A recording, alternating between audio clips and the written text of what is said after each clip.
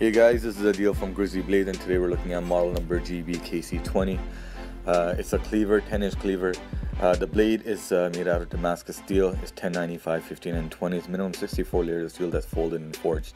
The handle is made out of stag horn and camel bone, and it's a full tank and brass bolster.